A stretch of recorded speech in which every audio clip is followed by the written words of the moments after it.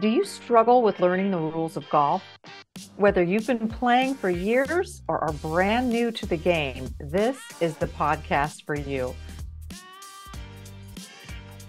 Welcome to Golf Rules School podcast with Blakey and Marcela. Well, we are back for another episode. And this one, even though it's not so much rules, it's probably more important than the rules of golf, would you say? Yeah, absolutely. It's about your experience on the course and the experience for others that are playing golf on the same day. And we've had so many new players since COVID. There's just been an influx of players, women, younger people, just everyone A to Z has come in, and which is great and exciting. Khalid's on the cover of a golf magazine I just received in the mail. So DJ Khalid and his whole big initiative, which is amazing. It's great. But let's not forget that what you do on the course, your behavior, your timing or lack thereof, affects everyone on the course that day that's playing behind you. And not even just that day. If we're talking about how you're treating the course, it can affect for days, if not a couple weeks, if you're not repairing damage or creating really bad damage. Yeah, if you create a divot when you're playing your shot from the fairway or even the rough, if you make a pitch mark on the green, that's when the ball comes and makes an indentation in the green. And even, raking your bunker after you use it, not just raking where you hit your shot or where you stood, but, walking into that shot and walking out of the shot, every part of the sand that you disrupted should definitely be raked back to the condition that you found it.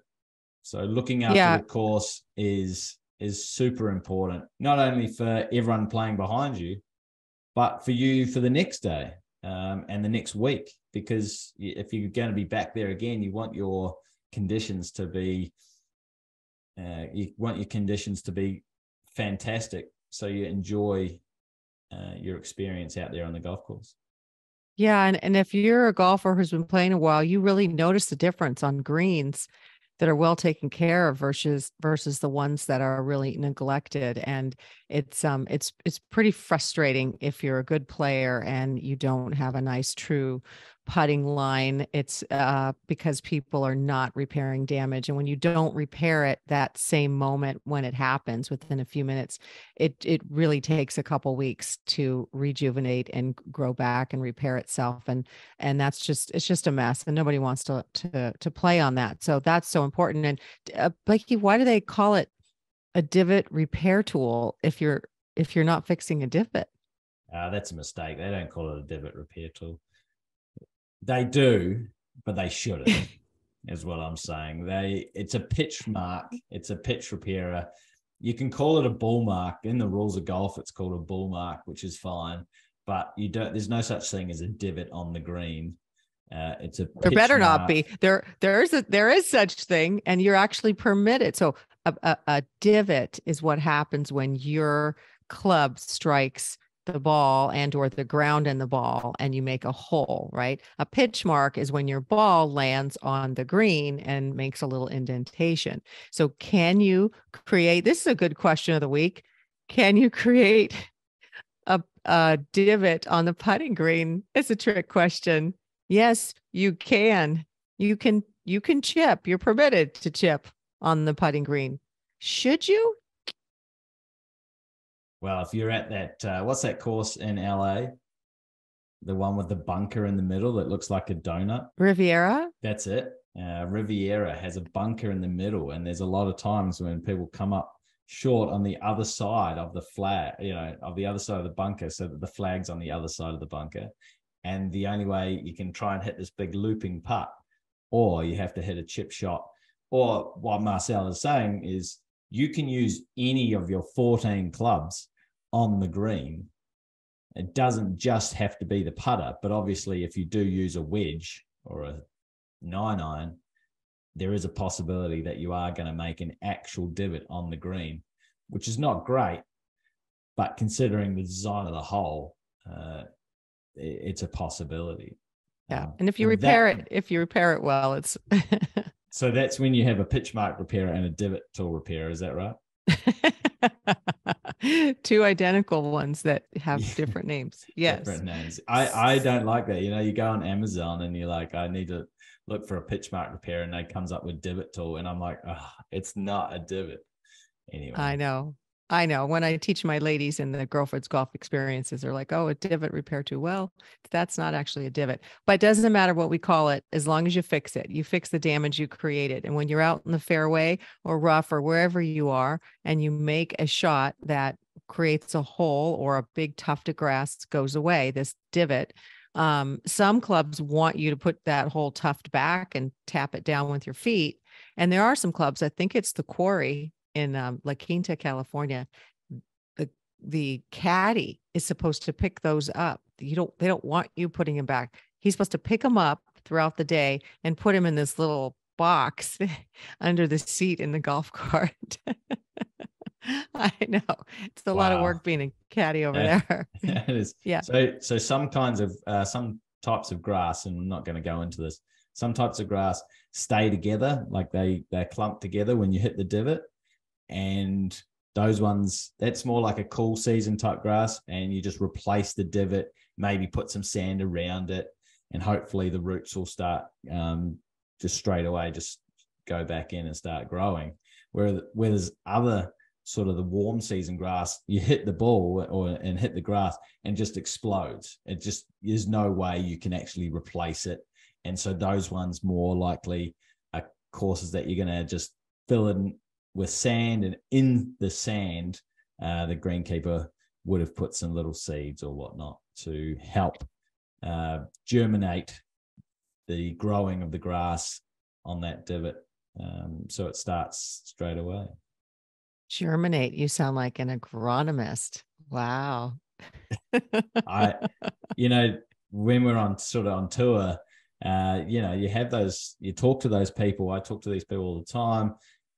They make up a massive part of the production team, because you want the course looking stunning on TV, but you want the course, most importantly, playing extremely well for the players that are playing that day or that week. And where you drive your cart is key. We talk about this in a lot more detail in our course, our paid course, but I can just hit on this real quick, that where you drive, you're driving the car past the putting green. When you reach the green, you don't leave it short of the putting green, and that's a pace issue. And also when you're entering and exiting the fairway, there's usually stakes that show you where you're not supposed to be, or sometimes where you are supposed to be. And if they don't show you specifically how to get on and off, then try not to drive through an area that's already been, has a bunch of track marks. It's already been driven through so much.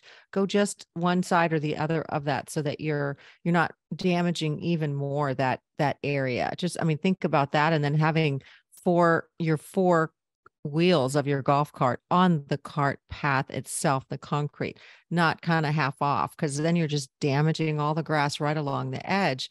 And that's just, it's not a good look. Yeah. You want to spread the wear when you're coming off the cart path, but when you're driving down the cart path, you don't want to spread the wear to the edges of the cart path. It's just, it looks bad on the grass, and grass turns yellow and stuff like that. Yeah, and that's not good. So that's important. And then knowing, let's talk about pace of play and knowing our position, what position is. When you officiate on tour, you actually put people on the clock. Yeah, and on tour, they have a lot more time to play because we have a lot less players. Whereas, at your local club, you might have 200, 250 people with an 8-minute gap.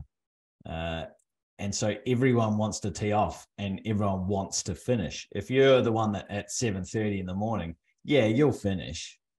But if your game goes for over 5 hours, which is horrendous, you've got to think that the people after you, their round is also going to be after 5 hours. And if they're teeing off at 1 o'clock in the middle of winter, they might not get finished, and they're going to be pretty annoyed. So, you've got to show consideration to everyone by keeping up with the group in front. And if every group keeps up with the group in front, then you should be playing within 4 hours, no problem. Yeah. So out of position and in position. So in position means when you are a foursome and there's a group ahead of you that's a foursome and you've arrived at the golf course early enough to get your stuff together, so to speak. Actually, I would use a different word, but you prepare, right? And then you arrive at the first tee or at the starter 5 minutes before that tee time so that you truly are ready with your golf balls marked, your tees in your pocket, your ball marker on your hat or in your pocket, handicap listed on your scorecard. All that's done. How much you're going to be betting for, all that stuff's done. And now you show up and you're ready to play. And if you saw that foursome ahead of you teeing off, then you should see them every time you're pulling up to an area where you're about to hit a shot. They should be leaving that landing area. You know, the cart that pulls up first should really tee off first. Those two players should leap up and hit, and then the next two, so that you're ready to scoot out of there right away. And I also like to share with my ladies in my clinics that leave a little bit of space between your cart and the cart in front of you when you park it at the tee or at the green, so that in case somebody's delayed, you can just easily pull around and leave. You don't have to be stuck backing up and that sort of thing. So that's pretty important too. And what else would you say is a good pace of play gauge or tip? The most important thing when you're playing golf is that you are aware of when everyone is playing, aware when it's your turn to play. That's most important. And if your group starts playing a little bit slower, gets behind, it's your responsibility to catch up. You got to see that, that group that was on the green and we were waiting for a minute on the last hole, they're nowhere to be seen now. You know, they've already finished the green in front and teed off on the next hole. We are now out of position. We need to catch up. And then it's a case of just ready golf, playing when you're ready, when it's safe. It's also got to be safe to do so, but being aware that that person over there wants to play so that we can speed up. I'll stop and watch them play. Once people have played, they move down the sides of the fairway in the rough, on the cart path, and allowing other people to play, you know, and playing while someone else is moving. Don't worry about being distracted. You're not that precious. You're not on tour. Just go ahead and play. You know, those kind of things to speed up is most important. Being aware of where your position is on the course.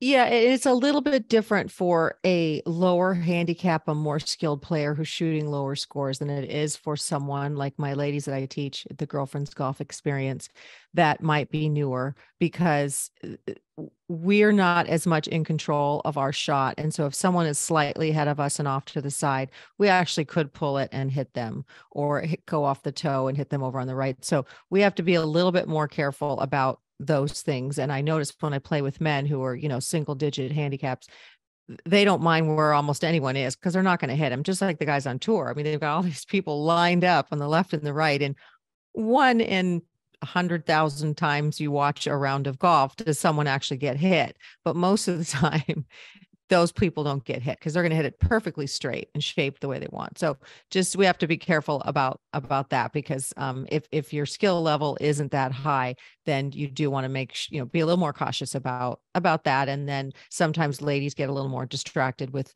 movement, but that's a feel thing to know the people that you're playing with and being considerate. And we talk more about that also in our competition strategies course, because there's a lot to that. But let me just say that in the rules of golf now, it's written in that you should play ready golf. And that means, as you said, play when it's safe, when it's not too distracting, and when you're ready to go. And just keep in mind that you do want to try to watch the shots, all the balls in the air until they land, so that that will help your pace too, because when you see these balls land in the, cross into a penalty area or potentially into a bush, it's a lot faster and easier to find the golf ball. Because once you get behind, because no one watched my shot and we don't know where it crossed and we take forever to find it, maximum 3 minutes, of course. But once those things happen and we end up behind pace, it's really hard to catch up. And then it sort of steals from people in their composure time, their pre-shot routine. So just if you're keeping your chit chat to a minimum and you're showing up early and ready to leap out of your cart and hit all the time, you're ready to putt, even if you're not the furthest out. If you're ready, let's go. That's going to help give you that time that you need for yourself throughout the round, and then be considerate of everyone behind you that day. Safety isn't really important, but you definitely don't want to be, Marcela's there in the middle of the fairway hitting a shot, and the 3 other people are within 10 meters of Marcela, and their balls are further on. You don't want to be all grouped up together and just everyone watches as one person plays. You want to be moving towards your ball. You want to be trying to get the dead time out of the way while that other person is getting ready and then playing. And, if you do have a golf cart, or you're just walking your buggy, or there are trees on the course, you can always stand behind them in case you think that you're going to be in the way of a shot, of a miscued shot. So, you've got to be safe, obviously, but there's plenty of dead time that you can be walking to your ball, getting ready, putting your glove on, taking a club out, getting your yardage, all that kind of thing. That, even if you look at it this way, if you averaged out the amount of time per hole and it was 14 minutes, that's around about 4 hours, or 4 hours 12. Okay. If you made up 2 minutes on every hole, you've just made up 36 minutes. So now you're 3.5 hours. If you lose 2 minutes on every hole, it's over 4.5 hours, getting closer to 5. It's making up 2 minutes is actually a lot easier than you think, by just getting rid of that dead time. Someone gets to the tee while the others are, 2 people get to the tee while the others are still finishing on the green of the hole they've just played. They tee off. Those other 2 walk up while these 2 are doing the scorecard, and then they tee off. Then they walk. Everyone walks to their ball. They walk down the side, but be aware. You don't walk down the side just looking at the green if someone's hitting. You look around. You make sure that you can use the bag as a shield. And then once that first person hits, they start walking down the side. And other little things, like if someone's in a bunker and they hit it to another bunker, maybe someone takes the rake and rakes the bunker for them. When someone's putting. Oh, come on. Does that ever happen? Yes, it does. And it should. But isn't that funny? How many people sit there and just watch someone struggling and just watch them? Yeah. It's like they're behind. It took them 2 to get out of the bunker. Now they got it. Yeah. Just go. Oh, hey, I'll grab it. Go ahead. Go hit your shot. I got it. How easy is that? It's like your punishment is I get to sit and watch you and laugh at you for playing out of a bunker into another bunker. Yeah, that's we should be more considerate. Well, while someone's putting, this is not going to make up time, but this is a little caring for the course thing. While someone's putting, other people are looking around and fixing pitch marks. There's a lot of dead time when playing golf. It's great to chat. It's a great sport for chatting, but we can all do more than one thing at a time. Even the guys can do more than one thing at a time. So I've seen it happen. So it's really what I want to leave you with is just be aware. Be aware of what your responsibilities are, what your pace of play is, and care for the course. Absolutely. And watch videos on this topic and have conversations with other players, especially people who've been playing longer, if you're brand new, so that you can really understand what that pace should be and should feel like. So let's talk about handicap for just a minute and explain kind of what it is and how you get one. Yeah. So handicap is a number that determines what your skill level is. Okay, so it determines, and the great thing about golf is you can play, a 10-year-old can play against an 80-year-old. A woman can play against a man. A professional can play against an amateur. It's all based on this handicap system. It's a huge asset of this world handicap system. And Marcela can play against Blakey in New Zealand, in Canada, in Scotland, all around the world using the same handicap system. Okay. It's worldwide now. And it tells you. I can win. Yeah. It doesn't matter where we play. Marcela with her bandit handicap's going to win. A sandbagging son of a bitch. You think I'm going to edit that out? I'm not. That's staying in. I'm editing that out. You'll never see that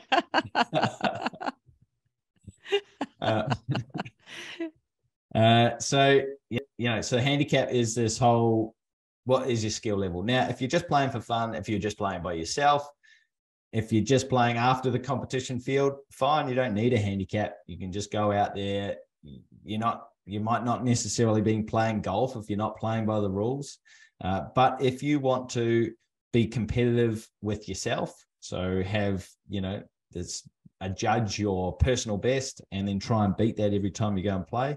If you want to be competitive with other people, you're going to need a handicap, and you might as well get the World Handicap System official one. You can sign up with Girlfriends Golf.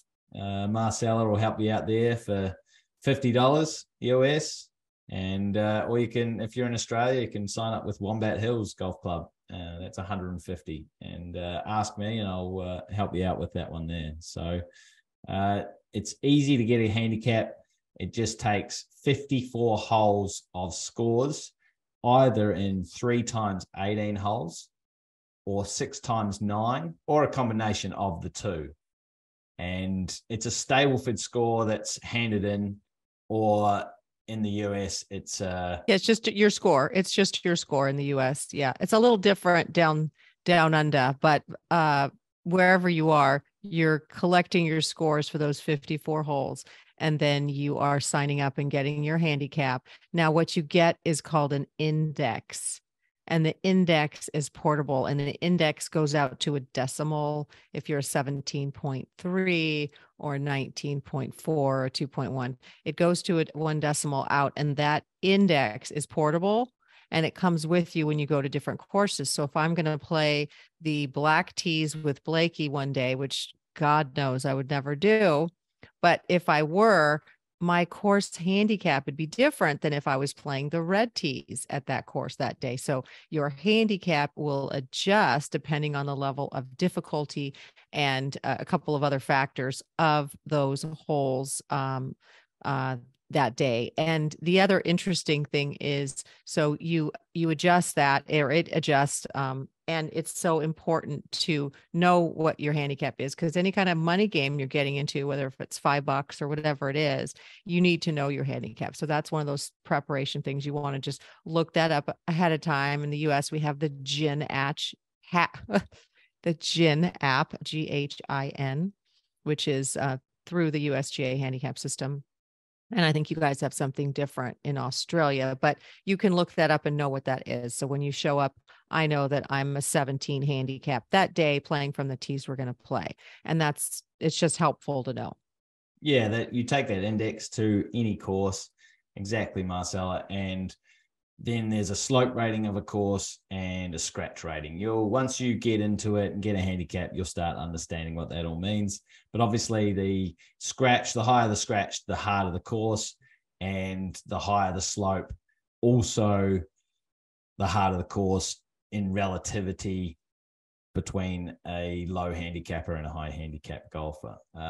Interestingly enough, Marcela, you say black tees. I actually looked at it and created a course rating for a course here in Melbourne off the blues for the woman, and it was 70. It was a scratch rating of 79 when the par was 73, and a slope rating of 141. Oh, it was very, very difficult. So your handicap of 17.3. You play that course and your handicap would be about 26. Yeah. So I'm going to get more strokes, and that's what that number, that 26 means, that I'm getting more strokes. Can you explain those strokes? Yeah, correct. So Every hole has an allocation of the difficulty that it plays within, 1 to 18. And so if you get 26, you get one shot on every hole, plus on the toughest 8 holes, you get another shot. So you get 2 shots on the toughest 8 holes. And what that means is getting shots and 26 and hole, 18 and blah, blah, blah. What that actually means is if the par for the course has been decided as a par 4 and you get 2 shots, to you, for your skill level, it's now par 6 effectively. So you're trying to have a 6 to play to your handicap. Does that make sense? Makes perfect sense. And someone else who's a scratch handicap only needs a 4. So if you make a natural 4 and I make a natural 6 with 2 strokes on that hole or 2 dots on that hole, we have tied that hole. So Blakey, sometimes people think, oh, it's my handicap number. I can't play to it. I never shoot that score. The reality is you're not really expected to play to your handicap all the time. So can you explain that? So your handicap is not your average. Let me repeat that again. Your handicap is not your average. You have 20 of your most recent scores and they take your best 8. That tells you something. Okay, take your best 8. Then there's a calculation that even gets it lower than that. So what it really turns out is, if you're a low handicap golfer, around scratch or a little bit above, you're going to play to your handicap around, in those 20 cards, around 4 or 5 times. If you're a mid-range golfer, 10 to 20, you're going to play to your handicap around 3 times. And if you're above 20, it's going to be more like 2 times, or even if you're closer to 50, it's going to be 1 time. Okay. So what that means is, out of the 20 scores, if my handicap is 25, I'll only have played to it once or matched it maybe once as well. So I've played to it, beaten it once, played to it once, and the other 18 scores will be worse than it.